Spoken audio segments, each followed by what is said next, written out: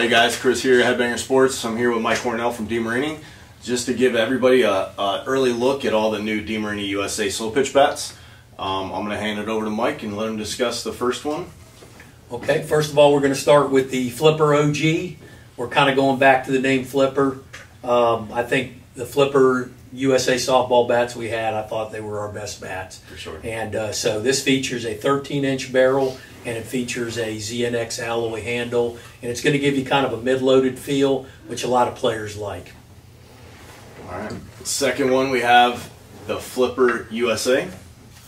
Why do they call it the Flipper USA, Corn Dog? Well, this has been around in the line a long time. This is actually before I even got here.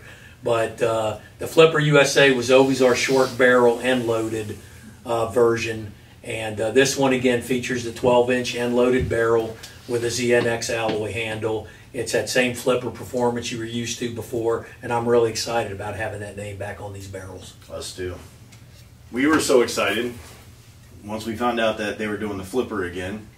We brought back the Flipper Aftermath, which is an exclusive to headbangersports.com.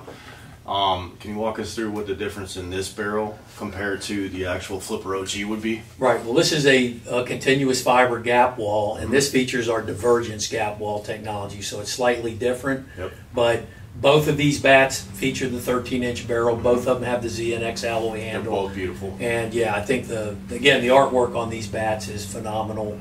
Graphics look great. And these will be launching 8/2 at a DeMarini retailer or DeMarini.com, but the Flipper Aftermath is a Headbanger exclusive. Yep, and I know he said that these are going to go everywhere, but you can get yours at headbangersports.com. This ball is crushed.